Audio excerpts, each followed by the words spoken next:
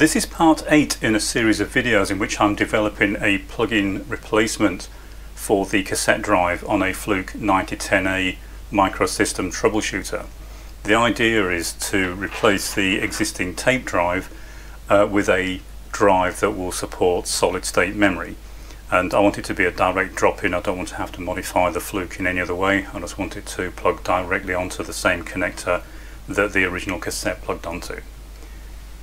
Now, this is the second time I've shot this video. I actually shot the original yesterday, but I received an interesting comment this morning on the previous video, and it's kind of prompted me to reshoot this video simply because I want to go into a bit more detail on the engineering approach that I take for designing systems. And a lot of the time I see very unreliable systems that seem to be fundamental misunderstandings by the designer as to the inner workings of the devices they're using in their designs. So this will be a bit of a longer video than usual. If you're not interested in the explanation and you want to go straight to the testing that I've got to with this unit, then skip forward through the video.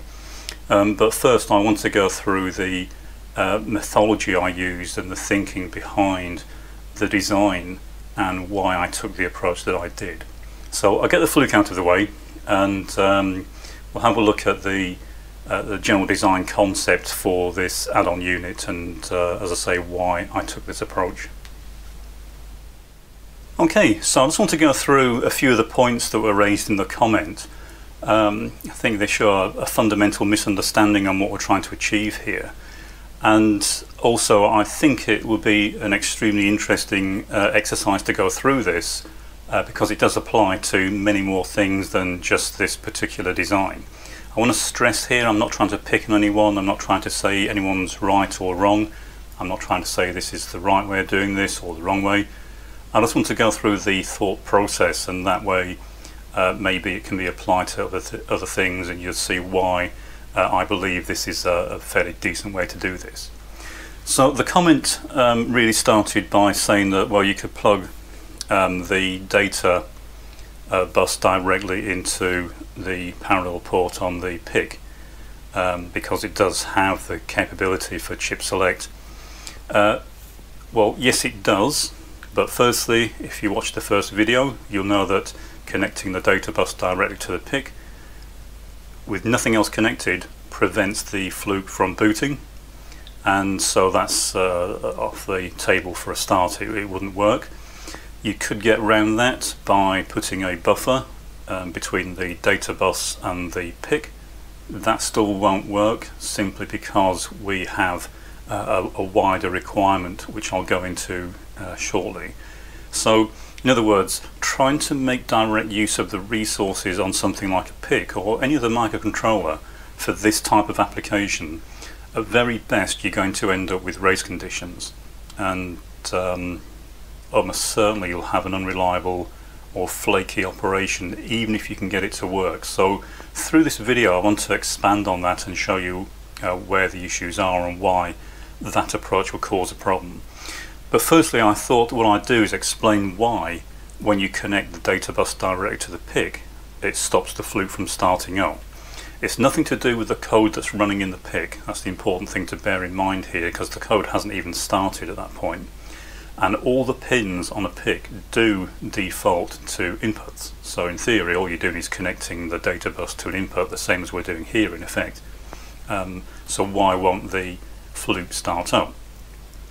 And it comes down to the design of the Fluke itself, the way a PIC works, and the way that the two of them interact when you connect them together. So although you can look at or imagine the input to the PIC to be a single input, it actually isn't. And if you take a look at even a modest mid-range PIC, and we look at the designation for a particular port, this is port B on the device we're using here, you'll see that each individual pin can be one of many different functions. And that means that if you look through the data sheet and look at the representation of the circuit for each individual pin, you'll see there are 6 or 7 different schematics, all for a single pin, on different parts of the data sheet. So in effect, each of the inputs on the PIC is actually branching out internally within the PIC to go to different circuits. And the problem there is because of the nature of the circuits, they're all different. Some represent quite high loading. Effectively, you're not connecting a single port. You're connecting maybe 6 or 7 potential input levels or loadings to the bus. And that's why you can't normally connect direct to a PIC. The second part of the comment was that he'd been designing with PICs for a long time, but never known the issue I raised, where if you try to write a value to a pin on a PIC, it doesn't always respond. I found that surprising. I've been using PICs for 25 years, and it's an issue I've come across many times. And in fact, as we go through the code in this, you'll see there are measures I've taken to deal with that. But it is a common problem on PICs. It does occur in other microcontrollers, and it is something that you do need to be aware of. So knowing the inner workings of the devices you are using is really, as far as I'm concerned, fundamental to good engineering design. If you don't know the building blocks that you're using, you may get away with it for years, or you may be developing flaky products for years. I'd much rather take the approach where I'm developing something I know is going to work reliably. And there are other aspects of doing it like this as well that we'll look at as we go through this video. So the first thing is to look at what the requirement was and why we need to include separate buffers for this. And it really comes down to the way that the Fluke is working. So what we have, the interface to the Fluke is a 8-bit data bus and 4 control lines. There are a few other lines as well, but they're not directly included in the interface. So firstly, when the Fluke wants to send or retrieve data, it thinks there's an 8041 device that it's talking to, and because of that it expects to be able to read a status byte. It expects the status byte to be updated whenever it writes data into the 8041. It doesn't really write direct to the status register, but it kind of has a side effect of changing some of the contents. And then it expects to be able to read from a data register, and it expects to be able to write to a data register. But when it's doing this, it will assert the chip enable line. It will take the chip enable line low. At the same time, it will set the values it wants depending on which register it's trying to update, and whether it's writing or reading, whether it's a status read or write or a data read or write. And then it will expect the data to either appear on the data bus in the next 9010A clock cycle, or it will expect the data to be read in the next clock cycle, or by the end of the next clock cycle. So in other words, the data that it's putting onto this bus is only here for maybe half a microsecond.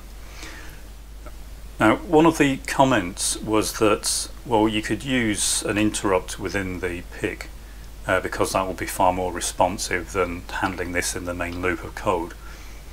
Yes, it can be more responsive, but the problem you get is that, let's say we had a chip enable line connected direct to a pin of the PIC that was going to generate an interrupt.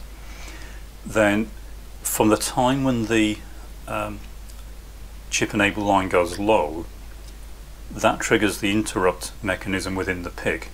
The problem is it can take maybe 3 or 4 clock cycles to get into the interrupt trigger mode, and then the code that's required to run in the PIC has to push certain key values, key registers onto the stack, and then you end up in the interrupt routine.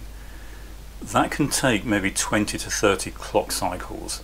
Now, although this device is running at 48 megahertz, if you're familiar with PICs, then you'll know that the actual clock is divided by 4 in turn. It's a 4-phase instruction cycle within the PIC. So the instruction cycle is only 12 megahertz. And that means that we're still looking at maybe 4 microseconds to get into the interrupt, and then you've got to handle dealing with the data, getting the data out of the memory chip, putting it onto the bus. That can take several hundred clock cycles, even if you've got a very fast memory.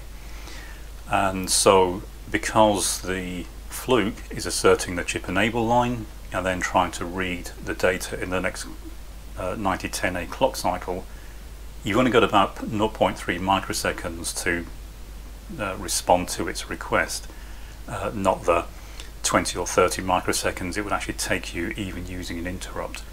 On top of that, if it's trying to write data to the memory, so if it's in the write mode and it's taking data from the Fluke to put into memory, then you've got the interface between the PIC and the memory to deal with. So if you want to deal with this in real time and be able to write data maybe 0.1, 0.2 microseconds per write, you can't use serial data. Cheap serial data, which is what I want to use here for cost reasons, may have as long a latency as 10 milliseconds, and that makes it 30,000 times too slow to use a mechanism where we're dealing directly with an interrupt. So the way that the Fluke reads data is there is a status byte, and if we look at the values in the status byte, this is what it expects to read when it asks for the status byte. We have a couple of flags here, so there's various things that tell the 9010A the status of the cassette, and some of these still apply even though we're using a memory card. We still have to make sure the Fluke is aware that it's present before it tries to write to it.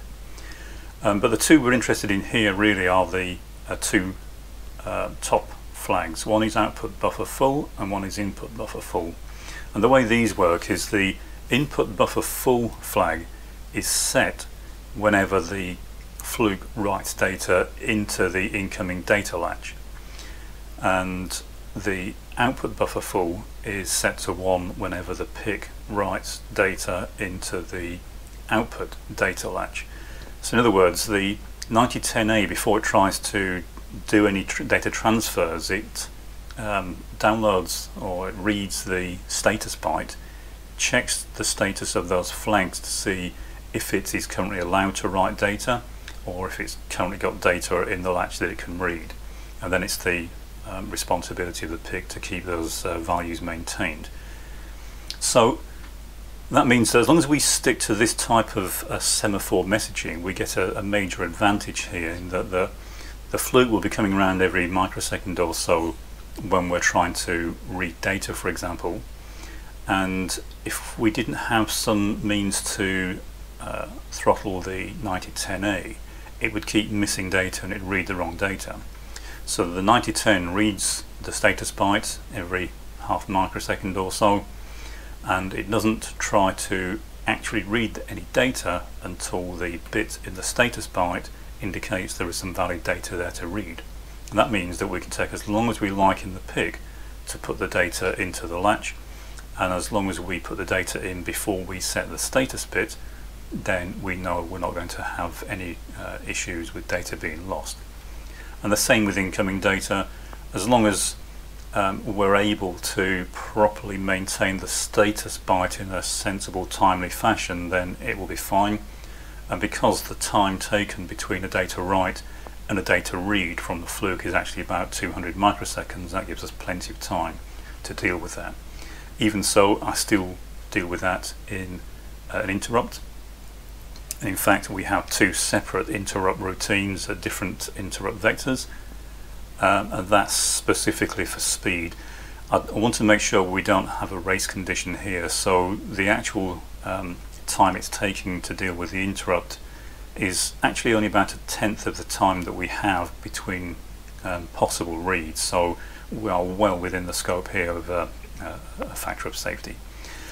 So as I say, the way this works is that when it's reading data from the 9010, it waits for the flag which is set by the control lines to be in the state indicating data is in the incoming data latch. It then reads the data, it sets the, or clears that particular bit in the status byte only after it's written it to memory, and that can take, there's no timeout on the Fluke, so that could take a microsecond, it could take 10 minutes. The Fluke will just keep waiting until that's done and until the flag gets reset. I'll show you where that particular part of the code is in a few minutes. But this is important. It means that we can have an interface between the PIC and the memory that's as fast or as slow as we want to make it. The only thing that's going to be evident is how long it takes to do a tape read or a tape write. Having said that, it's still going to be probably over 1,000 times faster than the cassette. So the overall way that a cassette is dealt with is when we press the write key on the Fluke, then it's quite a complex process that is gone through using this kind of back and forth data flow, which is why we can't use a single port. There's various steps that are involved. So firstly, the command from the Fluke to write is issued, and then it expects the controller to deal with the rest on its own. So normally that would be to rewind the cassette, wait until it sees the end of tape leader, reverse the direction of the tape, wind it forward until such point as it's ready to start writing the data, and then it tells the Fluke that it's at that point. The Fluke then starts transferring data using this semaphore system, and it transfers 1 byte at a time until the contents of the Fluke memory are sent. And what it does at the end of that is it rewinds the tape.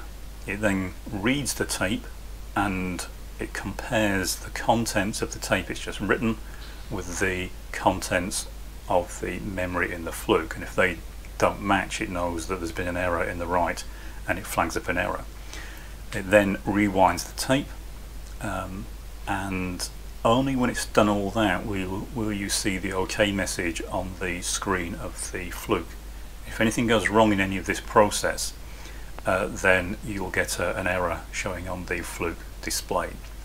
If you want to do a read, you press the read key on the Fluke, and a similar sort of system, it rewinds the tape, winds it off the end of tape leader, and then it informs the Fluke it's ready to start sending data, and then again it uses this semaphore system to send data to the Fluke. But because we're using this semaphore system, again, there's no restriction on memory speed here. The thing to bear in mind is if we draw a line down the center of this diagram, everything on the left is a hardware system, so the transfer of data in and out is a hardware responsive system, so it only takes maybe a few tens of nanoseconds for this part of the system to respond and put the data onto the data bus.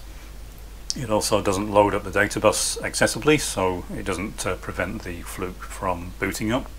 And of course it also means that we have full control over exactly the way our peripheral device works. This also means it doesn't matter what device we use for the microcontroller. This interface is quite simple. All we need is to make sure we have one that's reasonably quick and has at least in theory a decent interrupt system. And then on the right, again, it doesn't matter what memory system we use, it doesn't matter how slow or fast it is, as long as it can store enough data, then it will work fine. So the way I've decided to design this, as I say, we have 4 latches: command or status out, status in, data out, data in. We've got a decoder so that the correct latch can be selected by the Fluke, and then we've got another latch that latches the state of the control lines, and this is what's used to trigger the interrupts within the PIC. I've then got a separate interface going to the memory devices, and then another few lines are used to monitor some switch positions. These are dip switches, and these will allow each of the memory cards to act as if though it's multiple tapes. So if we use 4 lines, then each card will effectively replace 16 tapes. On top of that, what I'm going to be doing is having a separate set of switches and a memory chip on the actual board. So there'll be this main board, it will have a memory chip and some switches, so the board will be able to use its own memory and won't require the memory card. I was going to limit it to that, but I realised that if I did that, you wouldn't be able to transfer the programs from one Fluke to another. So there'll be a second channel, if you like, that will enable you to plug in an additional memory card and select various banks within that card. So you can either use the memory on the main board and use that and nothing else, or if you've got more than one Fluke, you can plug in an extra memory card, save data into that, and then transfer that if you want into another Fluke. And incidentally, this is another reason for using this approach, is that the different Flukes will potentially have different firmware, and we don't want to have a race condition where you have a system developed on one version of the Fluke and then it will just start falling on its face when it goes to another Fluke. We see this all the time with tablets, where an application will work fine in one tablet, and as soon as you install it on something else it just doesn't work. And it drives me insane. It's bad design, and that's why I take this approach. So what we'll do now is we'll have a very quick look through the firmware, bearing in mind what we're trying to achieve here. So if we look at the original code, we've seen this before, and it's really a main loop that waits for an incoming command. It's a bit odd in the way the commands are handled, but I won't go into that right now, but it's dealt with in a separate loop. So once it gets into the function, what the function's really doing is it's going round and it's checking the status of the flag bits. It's seeing if there is new data in the incoming data buffer. If there is, it reads it, sends that data through to the cassette. Once that's done, it clears the flag, and then the Fluke is free to write the next byte to the buffer. That's very slow. Obviously writing the data to the tape is very slow compared to the speed of the Fluke. So this loop goes around many times for each byte that's written to the cassette, and that is fairly important because there's a huge mismatch, of course, between the speed of the cassette and the speed of the Fluke.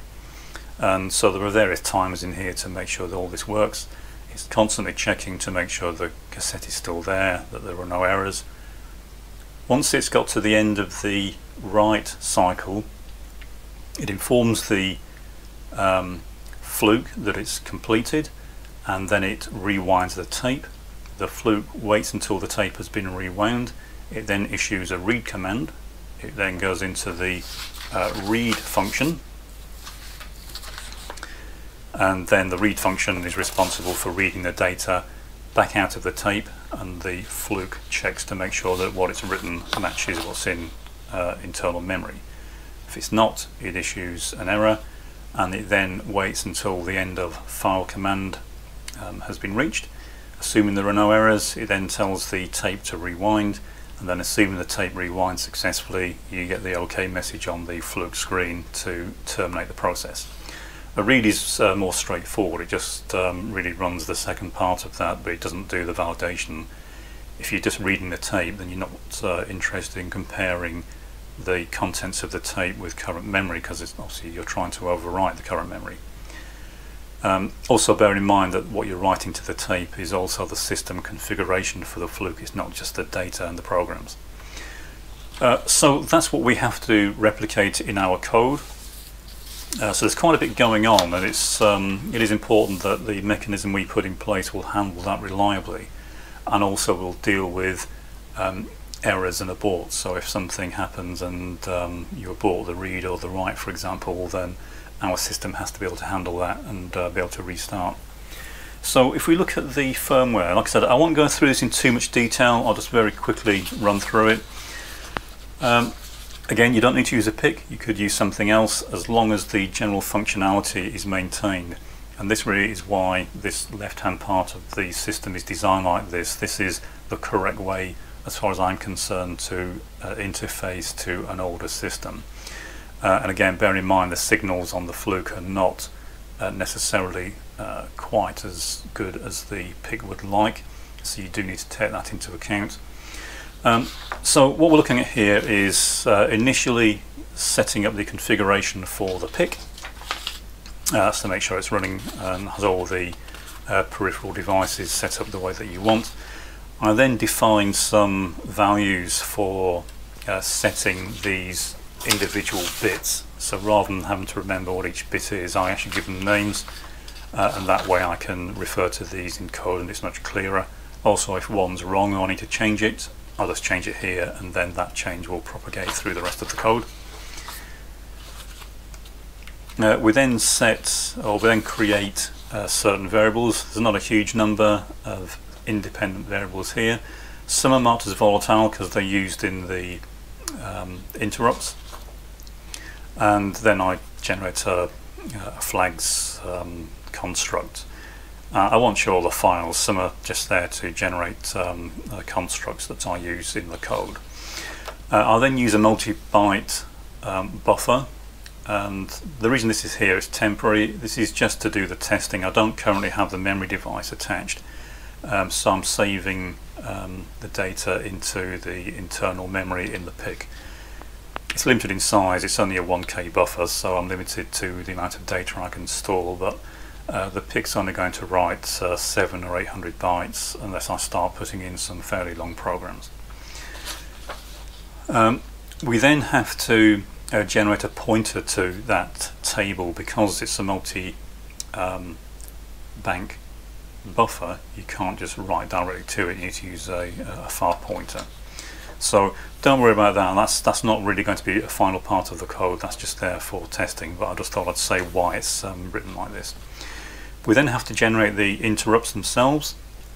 These are the interrupt routines. There are two, and the reason I've decided to use two interrupts rather than one is because when we enter the interrupt, it means we don't have to have extra code trying to figure out which particular input triggered this interrupt. We know which interrupt it was, and so we can go straight into the meat of the interrupt handler without the extra latency that would be created using a handler at the beginning of the interrupt. And all these interrupts do is they update the status of the output buffer full flag and the input buffer full flag, and that's just to make sure the system has the responsiveness that we need to work in this environment. We then go through and we initialize. There's a bit of assembly code I should say here, and that's just to define the vectors for the interrupts. We then go through and initialize the various values at the start of the main function. We set the values, the initial values, in some of the latches. We need to do that because the Fluke will start reading these straight away, so we don't want to have a situation where the Fluke is thinking we're trying to do something here when at boot up we should be doing nothing at all. And then we clear the buffer. Again, this won't be here in the final version. This is just, we don't even need it here really, it's just to make it easier to debug, so I could see the bytes that were changing after each boot up. We then start an infinite loop, and all the infinite loop does, this bit's commented out, I'm still doing some debugging in this. The first part of the loop is responsible for checking and waiting for command codes. When there's a command code, it puts the firmware into a particular state, and the reason for this is we need to handle the expectations of the Fluke, and so there are various things that need to be initialized as each command is received. Of course, we still need to be able to receive the commands themselves, which are not in the data latch. They're actually in the status write, even though the value written to the status register is not written directly to it in the original system.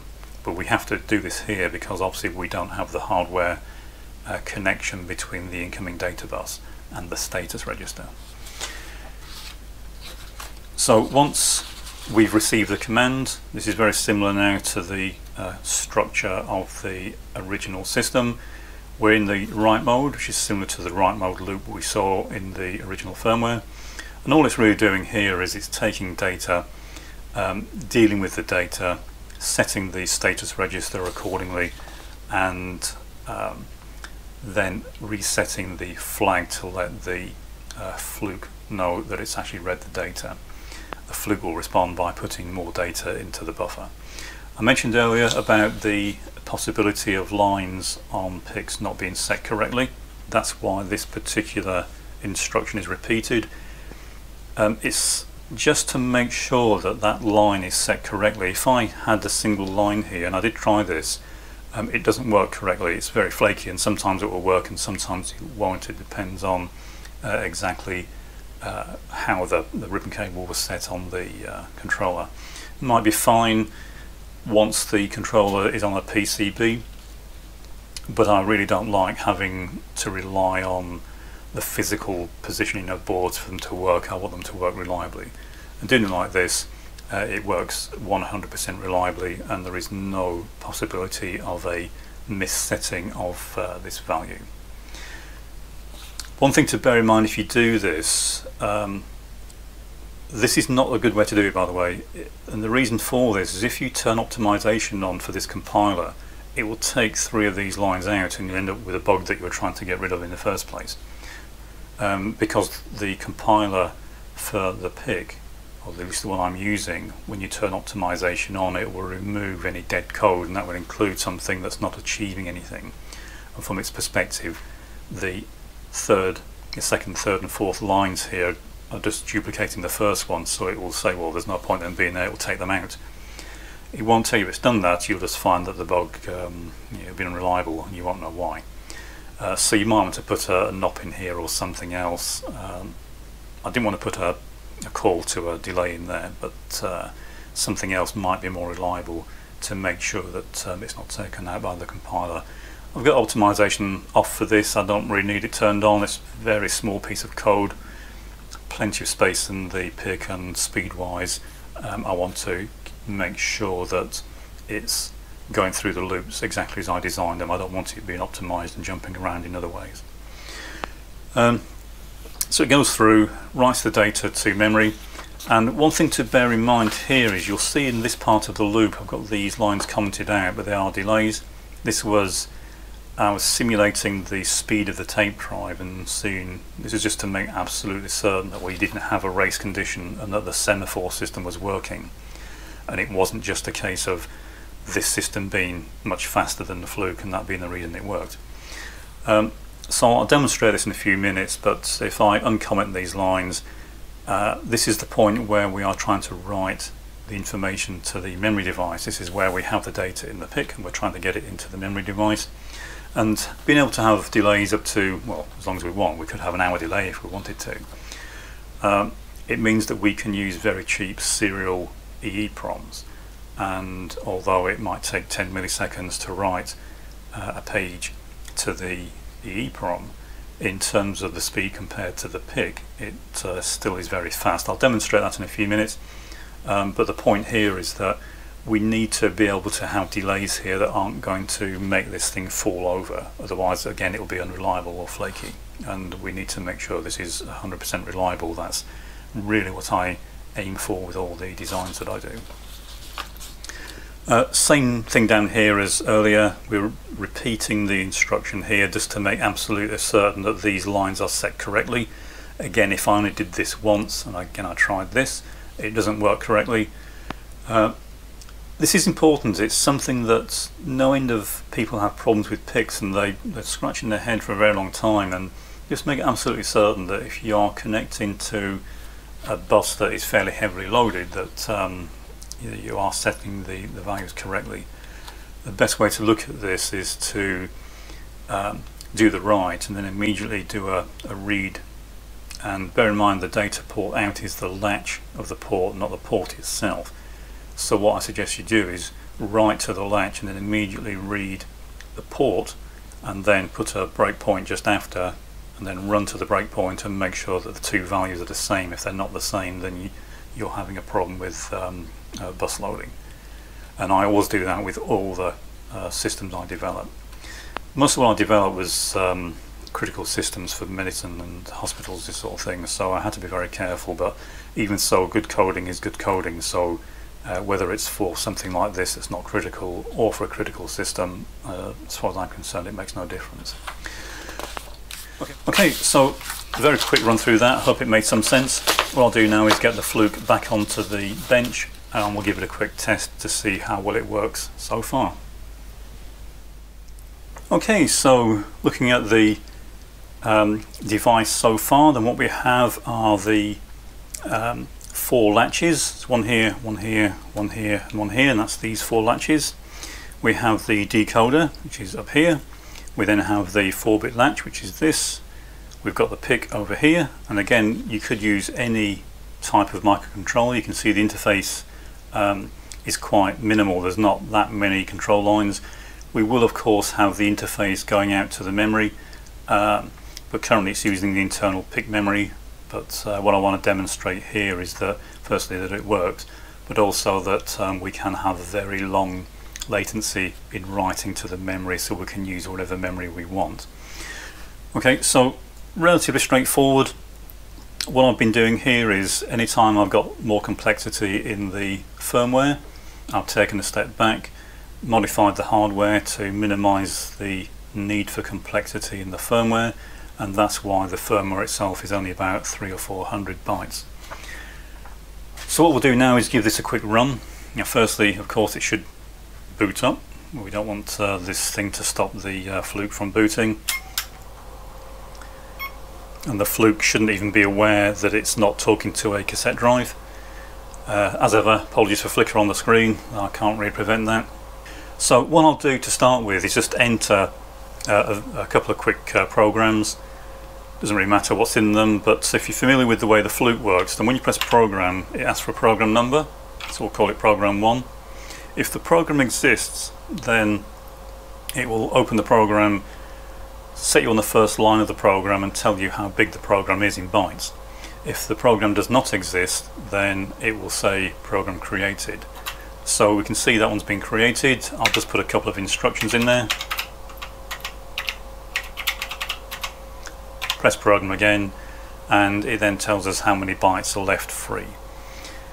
Although I said the cassette holds 12K, it only holds a little over 10K of program data. The rest of it is configuration data. So when you write and read from the tape, it also reads and writes the configuration of the machine. So it's quite nice in that way, because it means if you configure the Fluke to do certain types of testing, then when you load the tape, it will re-establish that configuration. And I have tapes for different types of testing. So for example, I've got a tape to test the REN, I've got a tape to test pets, that sort of thing. The tapes are very expensive and hard to find, so it became kind of a bit inconvenient doing that, which is why I decided to do this. It means I can have a separate configuration and set of tests for every type of machine that I work on. Okay, I'll do one more program, so program 2. And again, I'll just enter a couple of instructions. Press program again. And what we should have now are two programs. So program 1, you can see, is 14 bytes long, and program 2 is 19 bytes long. And if I now come to saving the data, all I have to do is hit write tape. I get a message, and straight away we know it's working to a certain degree, because if we didn't have this unit present, we'd get an error. Also, this link here will be used to determine if there is a memory card present, but also there'll be a second link that will determine whether or not the memory card is write protected. So there will be a write protect switch on the memory cards. So in this case we'll say yes, we do want to write the data. If this was a real cassette, then it would rewind the cassette, wind the cassette forward to the start of where the data was going to be written, tell the Fluke it was ready. The Fluke would then send all the data from memory. That could take 5 to 10 minutes. It will then rewind the tape. It will then start to read. It will read the tape. Again, that will take 5 to 10 minutes. And if any of the bytes don't match what's in memory, you'll get an error on the screen. So it can easily take 10 minutes or more to write a tape if you've got a lot of data in the Fluke, and it's obviously a bit inconvenient doing that. You'll see this is slightly different, so I'll hit yes, and it's finished. So that whole process was successful and took about 2 or 3 seconds. Now admittedly there's only a couple of very short programs in here. So what I can do now is make sure the programs are still there, of course, and we haven't destroyed them. And of course, there they are. What I'll do now is create a third program, and because it doesn't exist, it's going to come up with created. We'll enter some data for it, exit. If I now try and open that program, program 3, you you can see it's 8 bytes long. But if we now read the cassette back, then it will overwrite all the memory, and it should actually get rid of program 3 because it will just put back what was there before we did the second write. So read the tape, yes, and again very quick, it's finished, and we should still have programs 1 and 2, so 14 bytes per program, and just to check that what's there is correct, that's what we put in.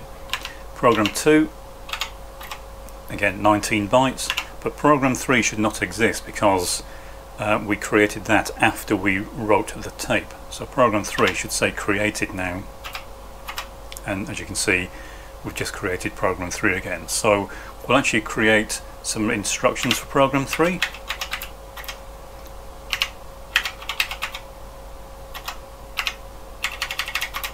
Okay, so program 3 now exists, and so we'll now write the tape again to save program 3 as well. Again, it's finished. And if we now look at, for example, try program 4, it shouldn't exist. So it was created because it didn't exist. And we'll now read the tape. So that's finished. So programs 1, 2 and 3 should now exist. 14 bytes. 19 bytes, and then we should have program 3. We do, but program 4 should not exist because that was created after we wrote the tape, and as you can see it's created. And so it's I've tested this hundreds of times now, and it is very reliable. It's works exactly as it's supposed to. You can see it's extremely fast. It just takes a few seconds to read the entire contents to memory. Now it could be slower if we are writing to slow EEPROM. So what I'll do now is I'll just reprogram the PIC, and what I'll do is in the source code I indicated there was a section that I could put a delay into to simulate the tape speed. What I'll do is I'll put a 10 millisecond delay at that point, so that will simulate a fairly slow serial EEPROM. Very cheap EEPROMs, but they're quite slow, and then we'll rerun this test again and we'll see if the speed impact is very significant or if it's still acceptable. Okay, I've modified the code in the PIC, and what I've done is in the write mode loop, when it's writing data to the memory, I've inserted a 10 millisecond delay at this point. So this is where it writes the data to the memory, and this will simulate the speed of a serial EEPROM. So this will give us an idea as to how quickly this will work if we use an EEPROM. And also we're testing here to make sure that our semaphore system works and that the system still works if we have a 10 millisecond delay here. Now of course a 10 millisecond delay in a microprocessor loop is a very significant delay. It slows the loop down by a factor of about 30,000, so we need to make sure that the system's still going to be reliable if we do that. And also of course it means it fully proves that we can use whatever speed memory we want, and we don't need to go for expensive fast memory to try and keep up. Okay, so we'll boot up the Fluke and it starts up fine. Again, I'll enter a quick program.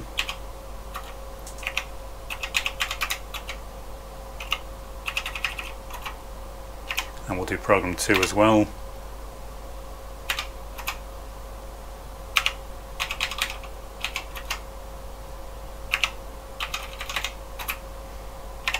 Okay, and then we'll try writing the tape. So this time it's going to simulate the speed we would have with an actual serial EEPROM. So from the time when we say yes, we want to time it and see how long it's going to take before it completes the operation. As I said, with a cassette this would take about 10 minutes, but hopefully this will be significantly faster. Okay, so it's finished. I didn't cut anything out of the video there. That's exactly how long it took.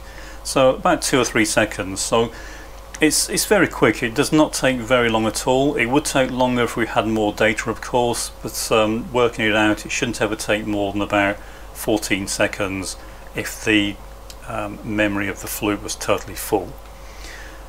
So what we can do now hopefully is reread the tape. It won't make much difference to the speed because reading the memory, even a serial EEPROM, is still fairly fast compared to writing it. But what we'll do is we'll create program 3. This is just to confirm that it's properly reading the contents of the memory, and we'll give a quick instruction. Okay, so program 3 exists. If we go back into it, you can see it's opened. Program 1 and program 2. Okay, and what we'll do now is read the tape. Program 3 should disappear. So again, very fast, and again I didn't cut anything out of the video there, that's how long it takes. We should now find that program 1 and 2 are still there. Program 1, program 2, but program 3 should be created because it shouldn't be in memory now. And as you can see, it's working fine. So in other words, it's working fine. I'll reread the tape a few times just so you can see that it reads reliably every time. So that's fine, and this is exactly how long it's taking. I'm not modifying or editing the video at this point, and we'll rewrite the tape, which is obviously the slightly slower bit. And as you can see, it's working fine. So it's looking extremely promising. We can expect the performance from the electronic side to be even better once it's on a proper PCB. But like I said, the idea is to have memory on the actual card, the base card, and then to have small memory module cards that can be plugged in as well to allow data to be transferred from one Fluke to another. Any comments welcome. If you think you're going to be interested in one of these, let me know so I know how many boards to initially order. Hopefully it wasn't too long and winded video, but I thought it was worth covering some of the design aspects. It is quite interesting. As ever, it's meant to be enjoyable, so the main thing here is designing equipment. It is fun. It can be frustrating sometimes, and certainly something like this is fairly challenging because of the requirements to have one type of system talk to a completely different sort of system, and it is quite an interesting design challenge. If you want more information on the design, or if you want me to go into more detail on any aspect of it, then please leave a comment.